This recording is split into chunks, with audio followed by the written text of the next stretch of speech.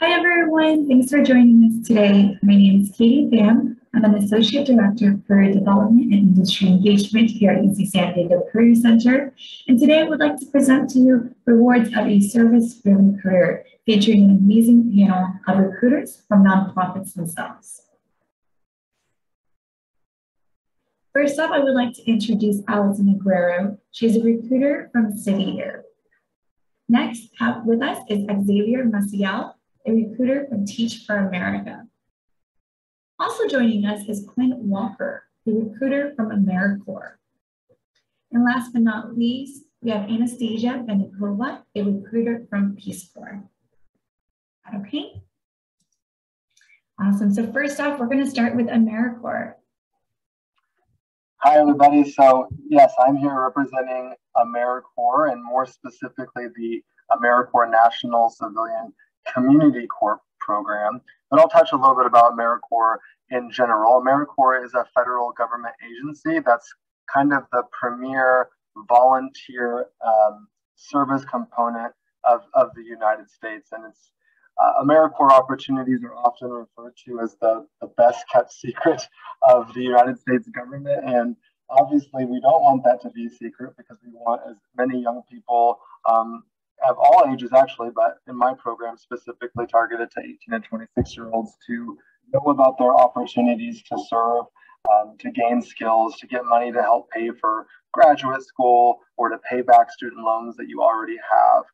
And a little bit about me. So when I was 18, I graduated from high school, and I was kind of presented with the three options that all of us are presented with. You can either go directly into the workforce, you can go directly into college, or you can go to the military.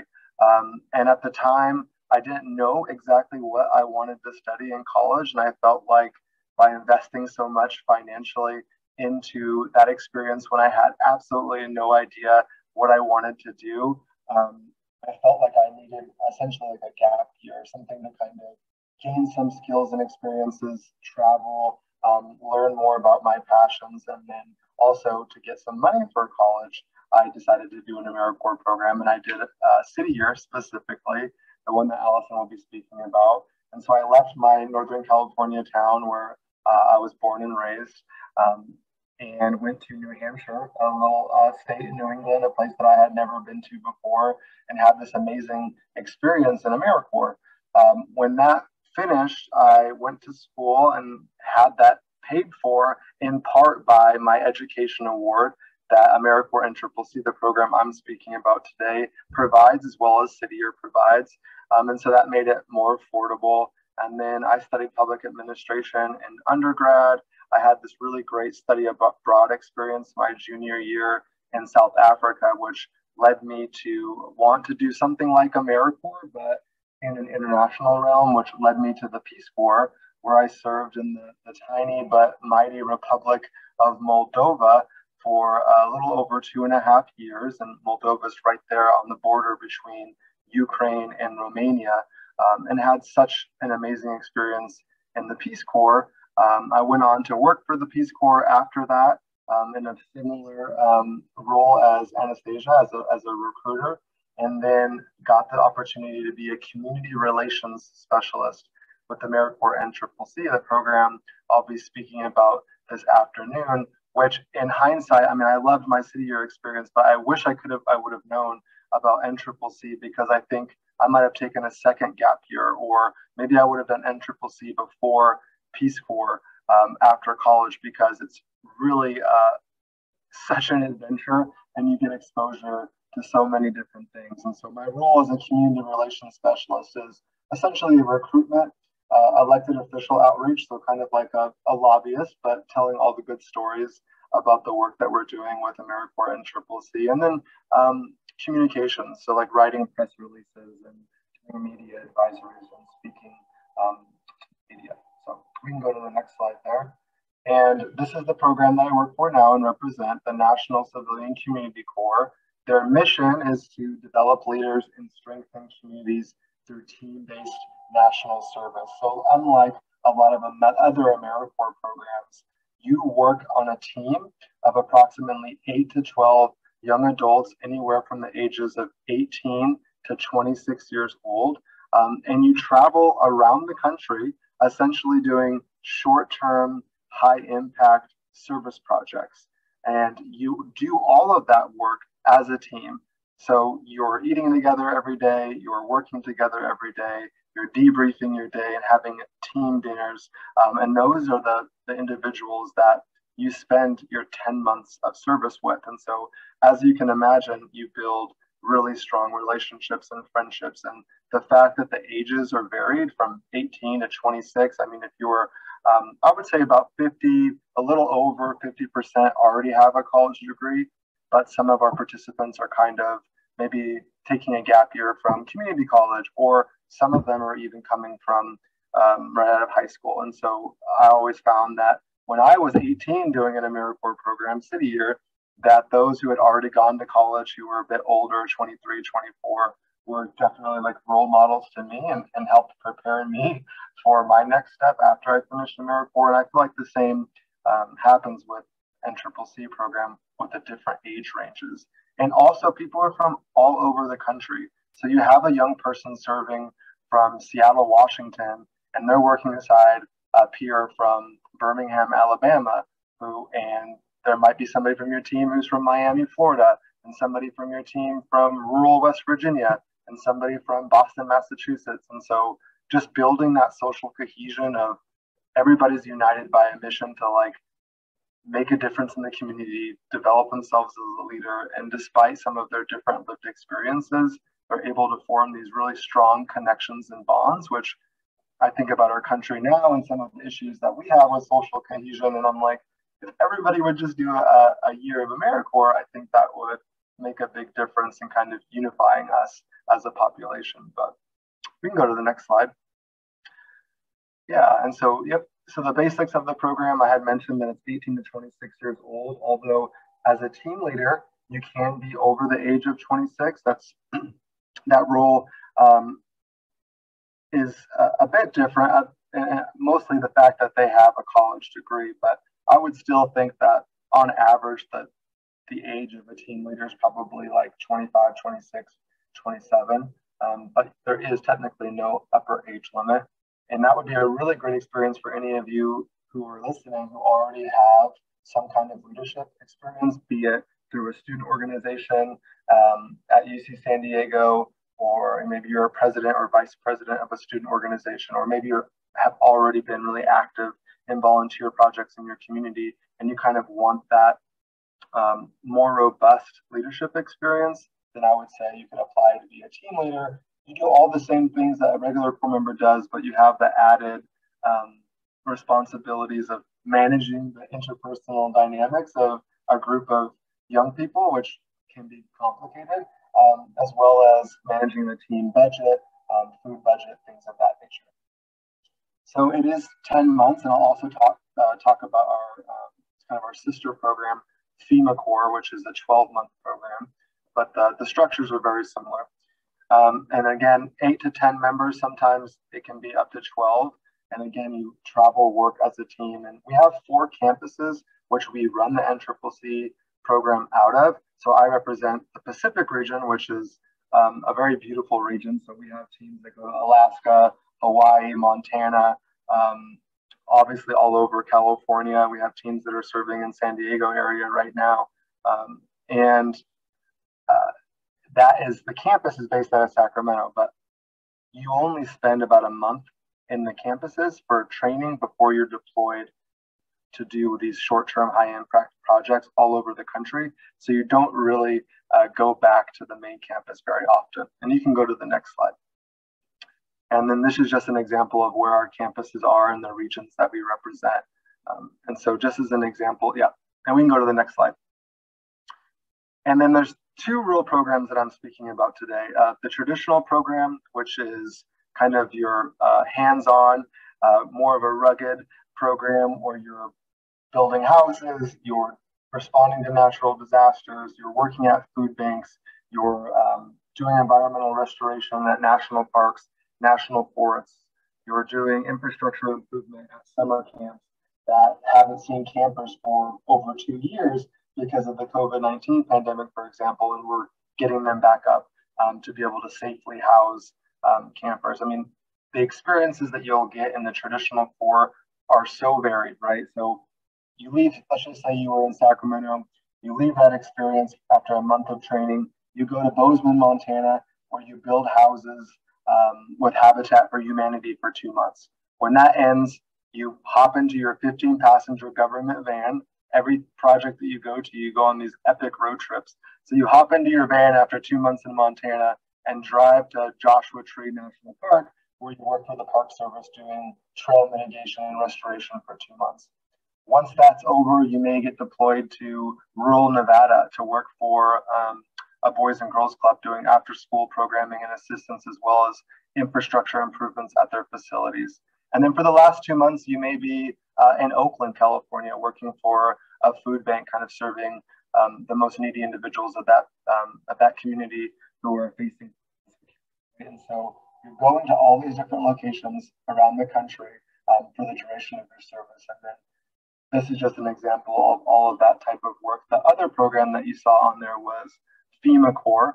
Same type of model. You travel around the country working on different projects, but all within the realm of disaster management. And it's, instead of working with different sponsors like Habitat or a food bank, you work with FEMA. So you work with different FEMA offices, FEMA headquarters in DC, FEMA in Louisiana, FEMA in North Texas.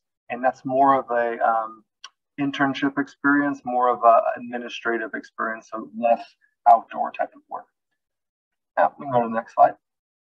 And this, again, just some examples of the different types of projects that we do. I kind of highlighted what that would look like, right? So building houses in Montana, building trails in Joshua Tree National Park, doing after-school programming in Nevada, working at a food bank in Northern California. Those are just some of the many different projects that you can get involved with. We do a lot of disaster response and recovery. So we have teams that are working in Paradise, California, still doing long-term fire fuels mitigation after what happened with the Camp Fire. We have teams that deploy to Oregon and in communities that were hit by wildfires, doing fire fuel reduction, controlled burns, things of that nature. And we can go to the next screen. And then PeaceCorps, this is the other one I was talking about, mostly office-based, mostly administrative, but about 50% of our PeaceCorps graduates go on to get permanent positions with FEMA. So if you're interested in getting your foot in the door in the federal government, you're like, how do I do that? I want to work on emergency management. I care about helping communities recover from disaster and survivors get the needs, get their needs met after a disaster. Then doing a PeaceCorps is really like a 1-year internship in order to get your foot in the door with a FEMA career. And you can go to the next slide. And then the benefits of both programs, obviously you're going to have a lot of resume skills and advantages. So just having that year of experience on your resume, be it with the PeaceCorps program or the traditional Corps program, it's going to set you apart from your peers. When you are asked a question in an interview, for example, of tell me about a time where you had to overcome an obstacle or a challenging situation. I mean, you're armed with tons of stories after that. Travel the country. Again, I mean, we've had members who participate in this program who maybe you're from California, maybe you're from SoCal, you go to San Diego, but you've never been to Hawaii, you've never been to Alaska, you've never been to Montana, and especially some of these states in the rural areas.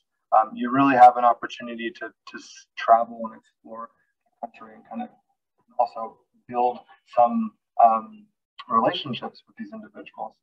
And then obviously our work makes a big difference. So because responding to disaster, food insecurity, etc. I know I'm taking a lot of time, so we'll kind of go through these a little bit quicker, Katie. And then, you get an education award. It's a little over $6,500 right now. When I did AmeriCorps, the City Year program, my university matched my education award. I think that's pretty common. Competing for a merit-based scholarship, for example, for graduate school, a lot of times they'll match your education award or give you additional aid because you did something like AmeriCorps. And then all of your living costs are paid through this program: food, housing, living expenses. You really don't have to worry about any of that. So if you had no money in savings, for example, and you joined AmeriCorps and CCC or the FEMA Corps program, you're going to be taken care of with the bi-weekly living stipend, your ed award at the end, and there's no on-current expenses while you're in the program. All right, so next one, almost done here. I'll follow up on this. This is our application cycle. We're always accepting applications, but you'll definitely see my email in the chat, and we'll maybe have a chance to answer some questions at the end. So I can always talk about the application process. Other than a team leader, there really are no special skills you needed to be a participant in this program. We will train you. Mainly, it's just a desire to make a difference, and flexibility, positive attitude. Those are things that we really look for. As far as technical skills, the only thing we would really be looking for would be the leadership experience for team leaders. But other than that, we'll provide you with the training.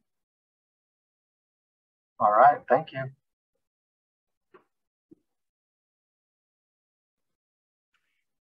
Thanks, Quinn, and thanks for shouting out City Year. Yeah, so I'm going to talk a bit about City Year. We are also an AmeriCorps program. So I think as Quinn mentioned, AmeriCorps is kind of like the big umbrella of national service, and there are hundreds, if not thousands, of opportunities, including NCCC, City Year. I know Teach for America falls under it as well. And I know someone asked about Vista, which we can probably talk about a little bit later. But yeah, I'm here to talk about City Year if you want to go to the next slide. So City Year is a 11-month commitment. And as a City Year AmeriCorps member, we like to call them student success coaches. So you are a tutor, mentor, and role model to your students. As a City Year AmeriCorps member, you're placed on a team of about 8 to 10 other first-year AmeriCorps members. And then you and your team are paired with a school. And that's the school that you work with for the full 11 months. And while you're at the school, you work alongside a partner teacher. So you're not alone in the classroom with your students. You collaborate with that partner teacher. I worked very closely with mine, have had a meeting with her every day to kind of go over the schedule. And that was something that I really enjoyed about the role was I wasn't quite ready to manage a classroom on my own. So I liked having that support in the classroom, but you are there for your students. So you provide that additional support in the classroom for your students, maybe while the teacher is going over the lesson, kind of looking around, ensuring that the students are understanding what's going on. Maybe you're pulling out your students to do one-on-one or small group interventions, providing social emotional support to your students. This can come in the form of maybe a lunch buddies program where you invite a student to have lunch with you every day and kind of, chat with them about like, hey, I noticed your head was down, this morning. Is everything okay? Is there anything you want to talk to me about? You also will utilize data to monitor student progress. So when I served with City Year, we would get data at the beginning, middle, and end of the school year to kind of see like, okay, the students, improved in their reading literacy, but maybe they need a little bit more help in their math. So I need to focus on that in my sessions with them.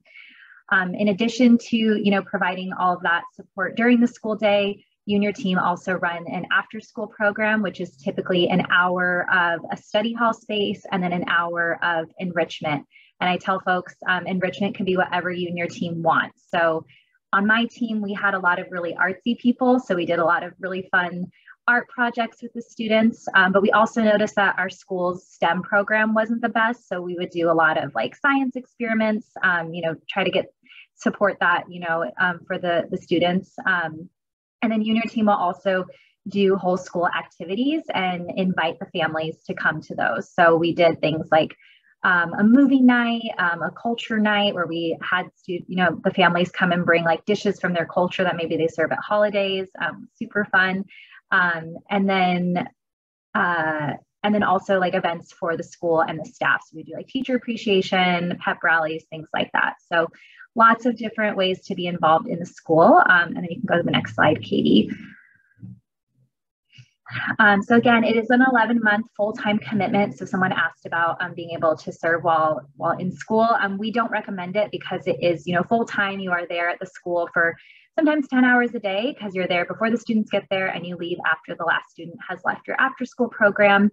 And I would say you want to focus your time on this opportunity too. And then you get to work on a team of young, diverse individuals. So there is an age limit. I think along with the NCCC, our age limit is 17 to 25 because we like to have that near peer model with our programming. And then we work with 3rd through 9th grade students as well. And then some of the benefits include you get to select where you serve. We serve in 29 locations across the country. You get a biweekly living stipend, as well as a relocation allowance, which you would all be eligible for being from UC San Diego. And then we also provide medical, dental, vision benefits, student loan forbearance. So if you have any loans from undergrad, you can put those into forbearance during your service year. And then any of the interest that's accrued will be paid for by AmeriCorps. So you don't have to pay those loans during your service year. And then we also offer that $6,000 Siegel Education Award. There are some schools that will match that as well. And then we also have over 100 university partnerships, which offer scholarships specifically for City Year alumni. So you're not competing with any other folks for these scholarships. And those can range from like a 10% scholarship to a full ride. And those university partnerships also, because we're not exclusively, open to just education majors, we accept all majors. So we want our university partnerships to reflect that diversity as well. So we have a lot of partnerships, obviously with education programs, but also with social work, counseling, public health, public policy, law, MBA programs, and we're constantly updating those as well. So definitely a really great option if you are thinking about grad school, but maybe are trying to figure out how to pay for it. And that is a lifetime benefit too.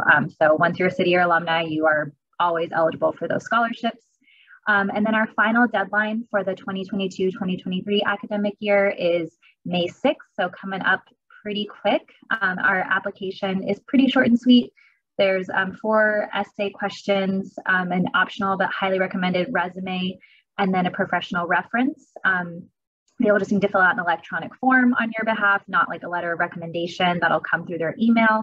And then all of our interviews are conducted on the phone. So just make sure you've got a good connection, no outside sound that's going to interrupt your interviews. But happy to answer any other questions in the chat or at the end of our session today.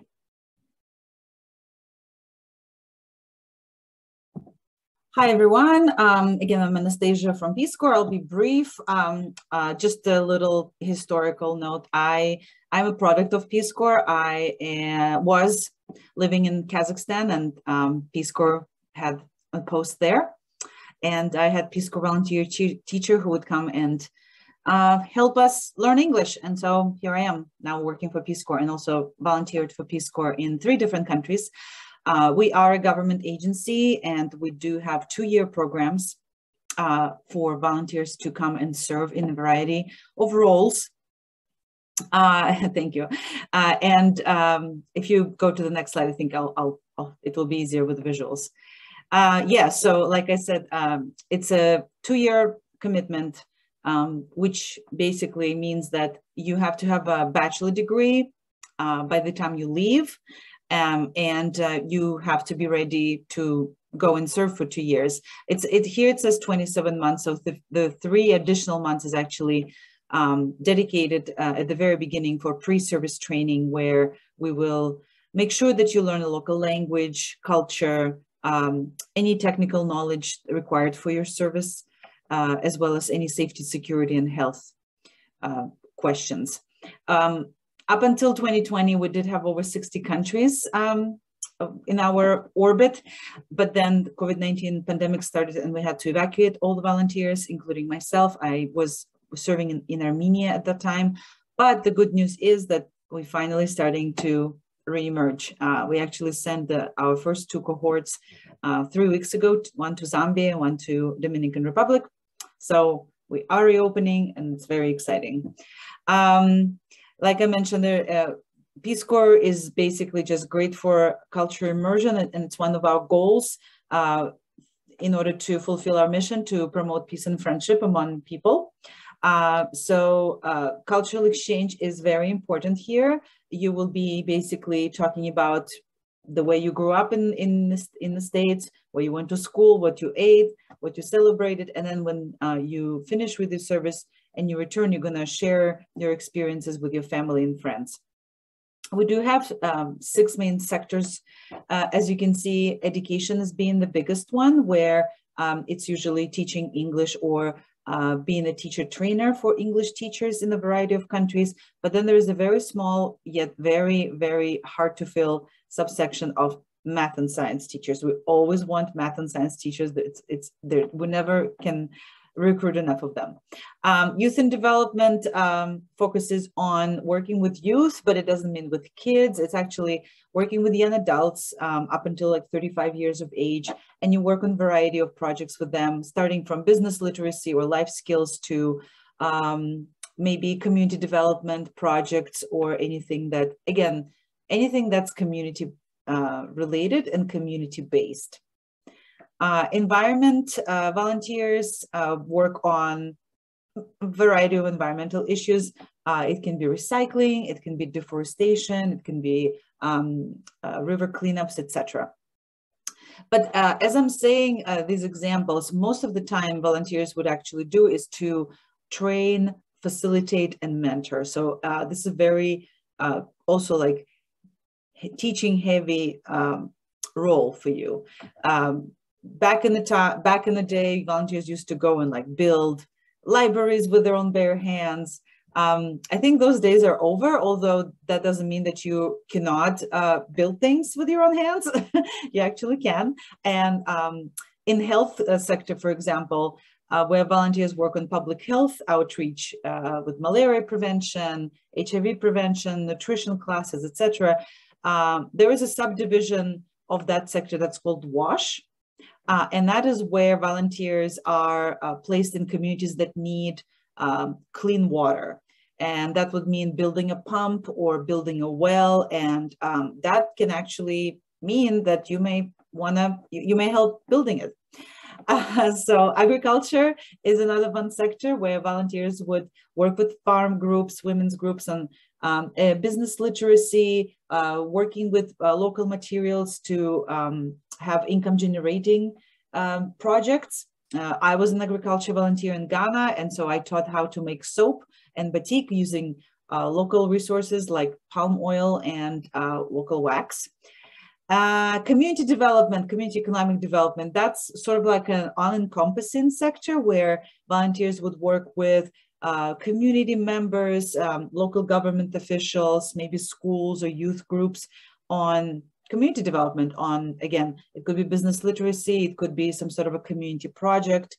And again, the key word here is community. It's very community heavy, community focused. It's a grassroots development approach that we do. We do not just come in and start doing things without actually living in the community, learning about the people, learning about local culture, and then figuring out what can work, what may not work. And a lot of projects actually don't work, but the ones that emerge are something that you should be proud of.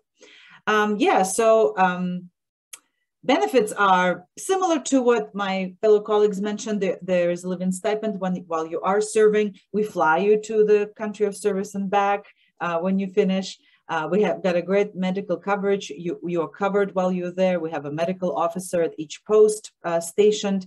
We do have a student loan deferral, and you do get vacation. Housing either is covered or you get an additional rent monies. And then after service, when you return, you get a nice chunk of money for sort of get used to American way of life, because it is fairly costly. We have a great grad school program that's called Coverdell Fellowship. It's in over 200 universities, and it's a lifetime benefit as a return Peace Corps volunteer. And the fellowship varies from university to university, from the full ride, full tuition waiver, and some additional benefits to a partial tuition waiver depending on the program, but it's a great benefit nonetheless. Federal employment advantage includes the fact that for 1 year after you finish your service, you will be able to apply for a variety of federal jobs. And this is what actually I did. This is how I got a job with Peace Corps after I finished my service. So if you do want to get your foot in the door with a federal employment, this is a good benefit. In the normal pre-COVID world, it did take 9 to 12 months for application timeline, and it's been kind of skewed lately, but again, we are sort of coming back to normal timelines, and so that hopefully will return to 9 months to 12 months. The application packet, the main two parts include the 500-word essay of why you want to join Peace Corps and what coping strategies you would use for service, during service. The tailored resume, and we love when you include volunteering, facilitating, mentoring, and leadership experience. We love people who served with AmeriCorps, with City Year, with Teach for America. So if you gain that experience already, please put it in the resume. We actually need only 2 references from you. So I don't know, maybe 3 was an old rule. And if you could get to the next slide, Katie, I'll just show you like a sort of a map, a world map of application. The first 2 steps are fairly easy, and as a recruiter, I can actually assist you in making your application competitive by looking at your resume, looking at your motivation statement before you hit apply button, to again make sure that you are ready, like that your talents, your skills, your experiences are really shining through. And then on the step 4, during the interview, me or another recruiter who will be representing your area can help you prep for the interview. That would last about an hour and a half, where they would explore questions on living in ambiguous conditions or, overcoming challenges, etc.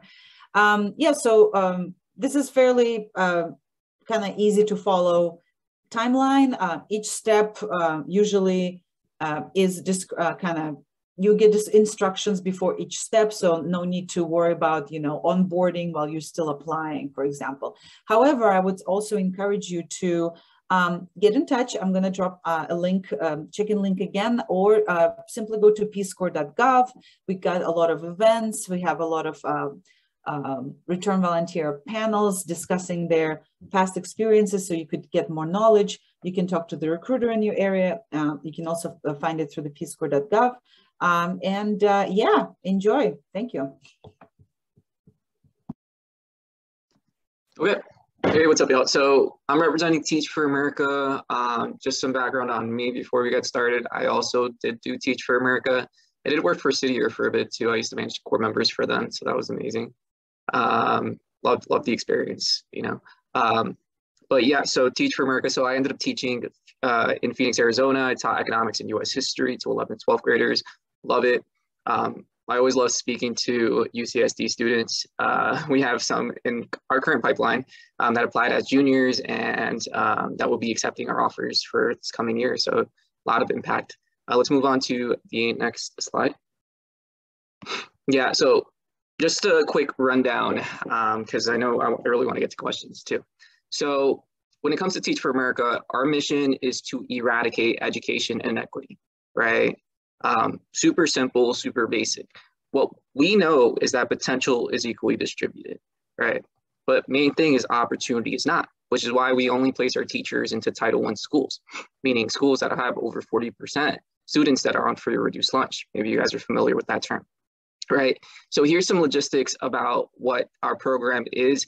We do have opportunities if you are a freshman, sophomore, junior. I answered that in a couple of the answered things, so feel free to sign up for that. The application for that should open up in a month, and I will be on that team, so we might be having a conversation in the future.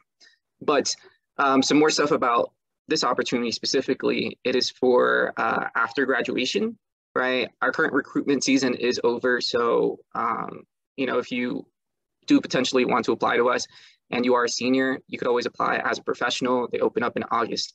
Right. So for us, it is a two-year commitment. So it's a full-time commitment. You're not a teaching assistant. You're not like anything like that. You are a full-time teacher in your classroom. Right. So you will be responsible for 30 to 120 students, depending on the grade level that you teach. Right. And we do provide training and professional development. We accept all majors. And again, like you will be paid on a full-time teacher salary. Right. And we do have over 40 cities, I believe 30 at this point. A couple we're making alumni regions for our alumni. you would get the benefits of being a teacher. For example, if you are in New York City, you'll be getting those benefits. If you are in California, same thing, plus that salary, right? And during our 2 years, you will be on the path to getting your teaching credential and or master's, right? So for me, I was able to get my master's in education for free because of the partnership that we had with my specific region in Phoenix through Arizona State. And we also do provide that Siegel Award. It fluctuates anywhere between, I don't know, somewhere around like 5,000 to 6,300, depending on like, I don't know, a bunch of other factors. And we do help with transitioning, right? So we realize like, hey, maybe you are in California, but you're interested in going back home. Maybe home for you is New York City, right? That's a lot of costs. So we do provide you, all our core members, with $5,000 worth of transitional funding. And if you are on a Pell Grant, an extra $5,000, right? And our application, like I mentioned earlier, we will be opening up in August for seniors and professionals. Juniors, we do accept as well, but that's later on in our cycle. And essentially the first part of the application is going to stay the same between this year and next year. It's just 2 short answer questions, 300 words, resume, and eventually like a professional reference, right? I believe it's going to be 2 of them, but that's like after your interview. The first portion is just those 2 essays and a resume. And if you do make it to the interview process, right, because we are pretty selective, it's going to be a case, a 5-minute mini lesson. You teach anything you want, and a behavioral interview. And then after that, you get your offer, you'll get the opportunity essentially to tell us where you want to live, what you want to teach, and what grade level you want to teach, right? It's one of the most common questions.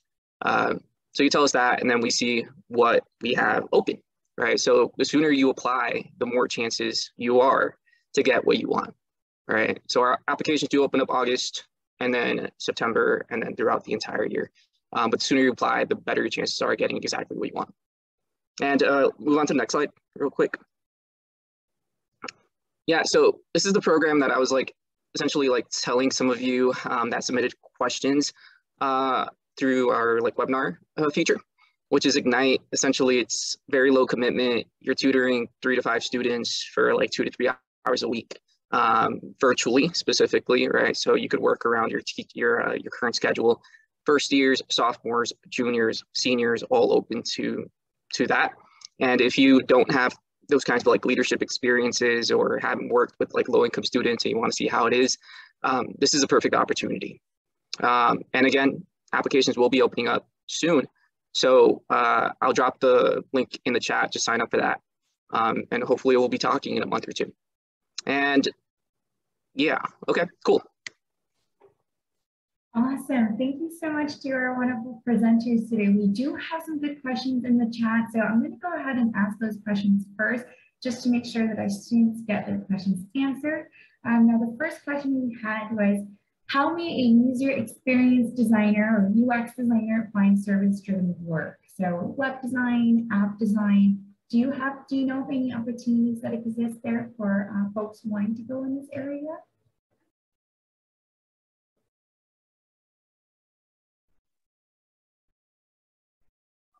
I would say not specifically, but if you're partnered with a nonprofit organization who has limited resources, right, that technological expertise is always going to be valuable. And so it's common for when an AmeriCorps team is partnering with a nonprofit, be it a food bank, be it an after-school program, you know, they use the skills and attributes of any of the volunteers that are serving there.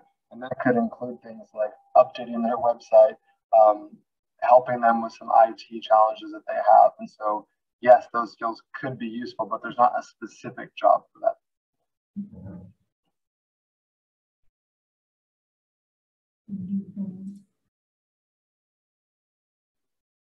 I would say we're all, you know, part of organizations. So definitely check out like our career websites for all of us, for Teach for America, City Year, PeaceCorps, and CCC, because there might be like staff positions for like exactly what you're asking about. I don't know specifically because I only recruit for the AmeriCorps member position, but I know because we are a national organization, there might be an opportunity for a position with like web design. But yeah, LinkedIn is also a great place to look for that. but specifically within my organization, I can't speak to that directly, but I'll drop a link to our careers page as well. Sounds good. Thank you so much, Allyson.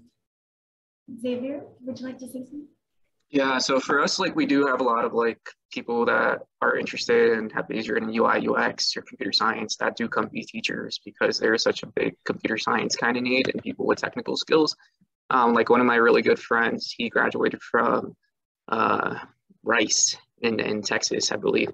And he was a computer science major there. And now he's essentially running the computer science program at the school that he was placed at, right? So there's a lot of like ways to like use some of those skills for kind of like career service driven opportunities, even within like community work. Wonderful. Thank you so much, Xavier. So our next question. Hi, I am extremely interested in the service-driven career post UC San Diego, but feel as though I need to be doing more to prepare myself or am not currently doing enough. Any advice on what makes an applicant stand out as applying?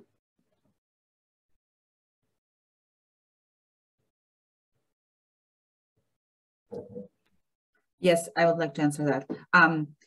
As I mentioned, any sort of volunteering experience that you have previously, as well as mentoring, leadership experience, it looks great on the resume, no matter where you apply.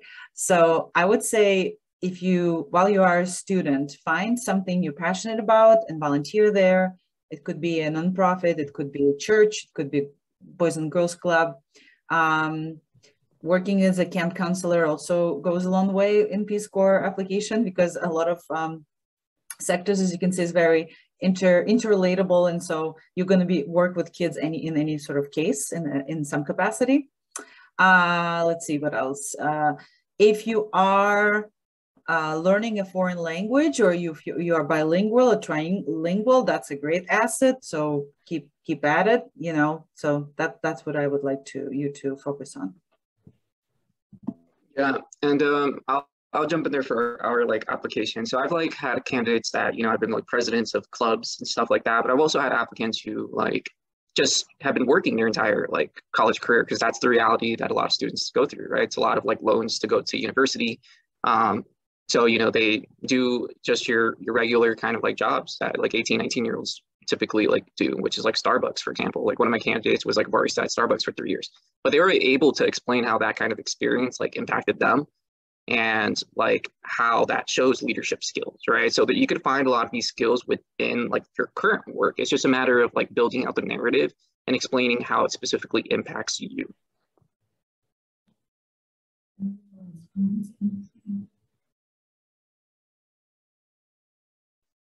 Alrighty.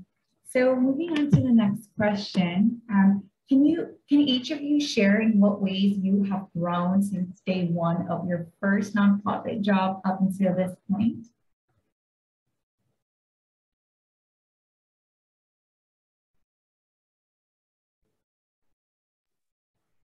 Oh, wow. A lot, thankfully. I would say I am definitely able to articulate my experiences a lot better. So like Javier was mentioning, like, being able to say like, not just say like, oh, I just worked at Starbucks. Like, no, you worked at Starbucks. That is a hard job. You have to deal with customers, you have to deal with machines, you have to deal with, handling money. There's a lot of moving parts. So learning how to take your experiences and being able to articulate them in a way that they can transfer to different opportunities has definitely helped. I think that also comes with age and with experience.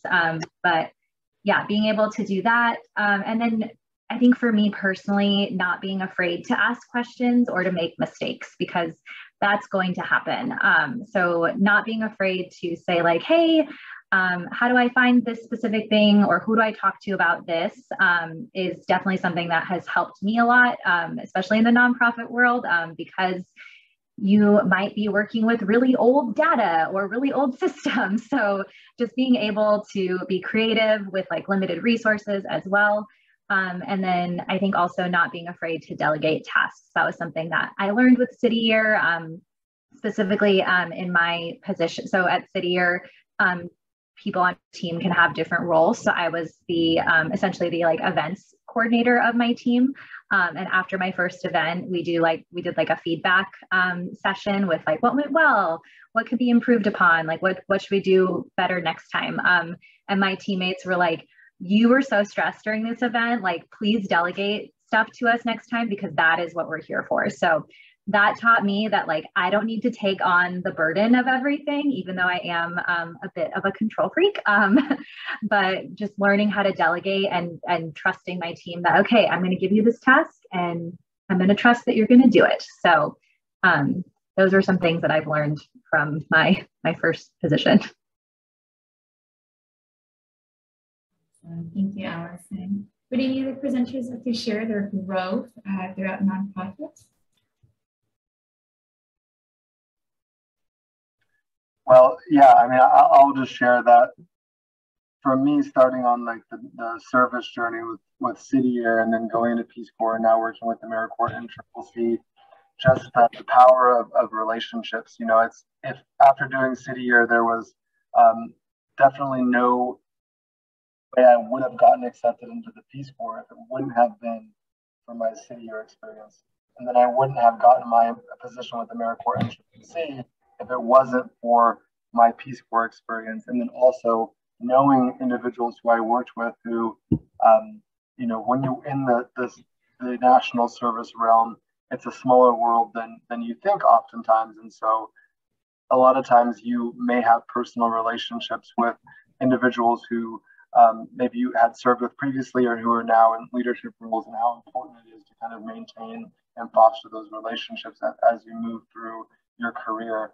And so I would just say, you know, the networking aspect of it all is something that I learned, and how important it is to show up and be present and to say yes whenever you feel comfortable for new experiences. You know, when somebody asks, hey, because a lot of times in the nonprofit world and in the government sector too, it's an all hands on deck effort and team effort on so many different initiatives because of stretched resources, and you often have to wear many different hats. And so I think that if you're somebody who's flexible and willing to say, oh yeah, I don't know exactly how to do that, but I'm willing to learn, I'm willing to give it my best, and you'll step into all these different roles. You know, within even my current role, yes, there's recruitment, but there's all these different things, event planning, media outreach, elected official outreach, that it's so many different positions kind of piled into one because of limited resources. And so being able to kind of adapt and that flexibility is something that I learned was really important. Yeah, I could go next. So me, like when I first started, back when I was 19, working for like a national nonprofit, straight out of community college, I faced a lot of like imposter syndrome.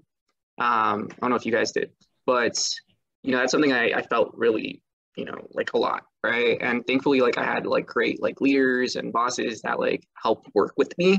So like understand like organizations, right? If you get accepted to any of these, like you deserve to be there, right? Like obviously, like there will be like a skills gap, right? And it'll be tough, but you'll get through it essentially. And that's like one of the main things that like I learned. I was just like, eventually, like these skills will come with time, right? And that's almost like any internship, right? Like school doesn't really teach you a lot of like the skills that you need, but the job training does. And I know we all have like really strong like training that we put our members through. Wonderful. Thank you so much, Xavier.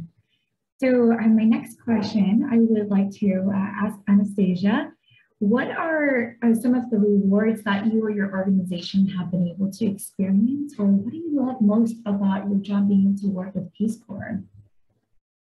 I'm sorry, was it rewards? Mm-hmm. Yeah, so what are some of the rewards that you or your organization have been able to experience? Or you can answer what you love most about working with PeaceCorps. Well, working is a little different than actual volunteering. But I mean, I am enjoying both. This is sort of a full circle for me, again, as a recipient of PeaceCorps programming, and again, being able to serve as a volunteer in 3 different countries and then working for PeaceCorps, that's just like dream come true, dream job. I would say just being there, you know, just in a different setting, being like a fish out of the water, but at the same time being accepted for who you are, because you, me, try to learn the local language, local culture.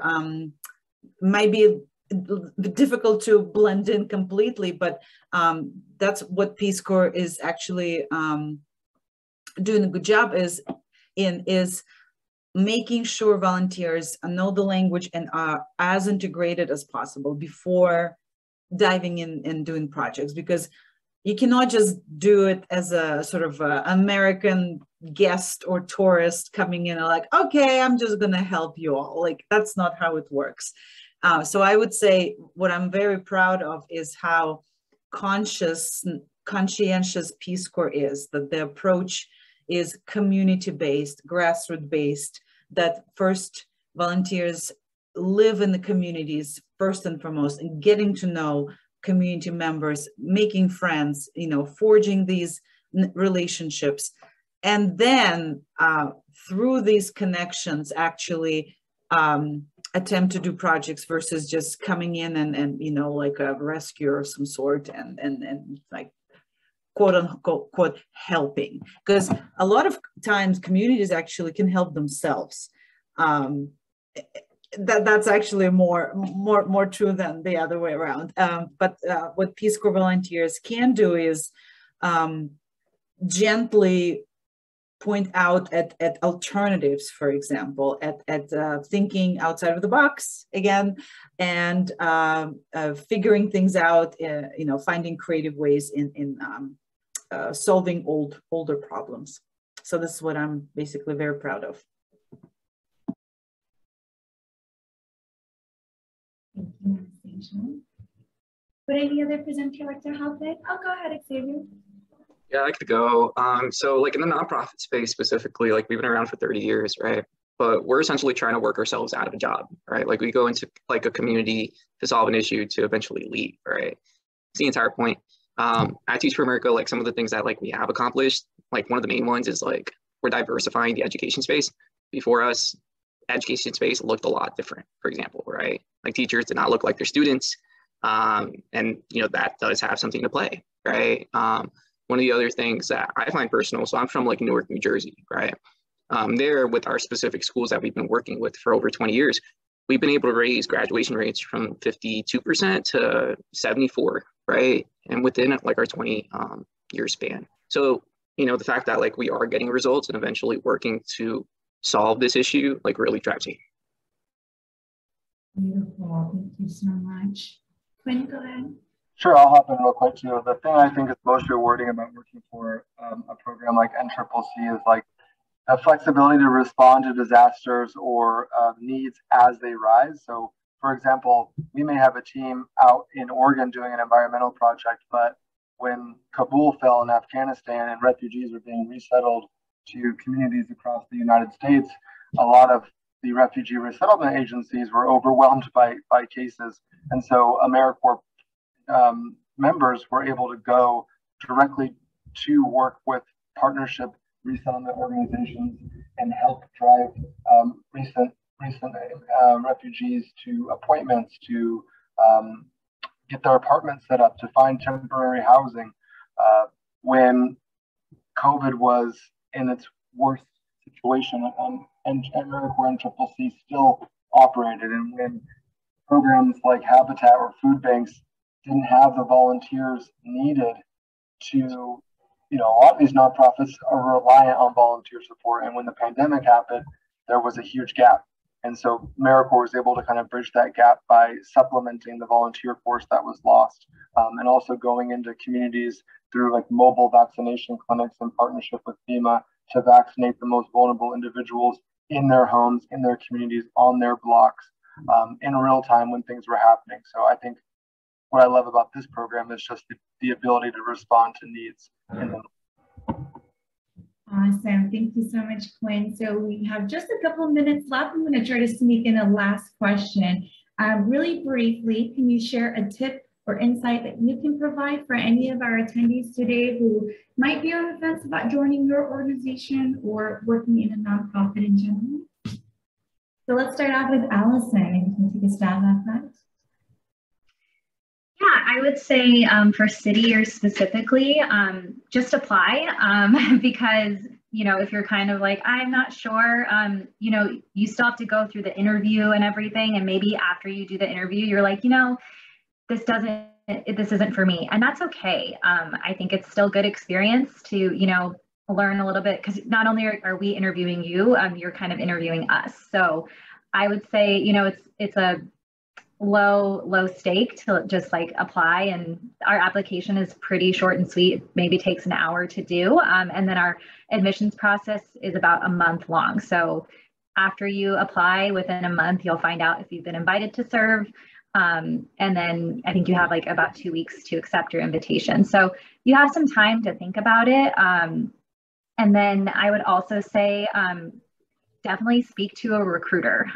We will provide our emails after this. Someone just put that in the chat. I would say definitely like connect with us, because if you have any burning questions, you know, all of us have served in these organizations, so we can give you like firsthand experience. So definitely like connect with us, because you don't always get to connect with a recruiter, and it's very beneficial for you to figure out like, okay, maybe I will apply. This does sound like a good opportunity for me, or you know what, I think I'm going to pass, which is totally fine as well.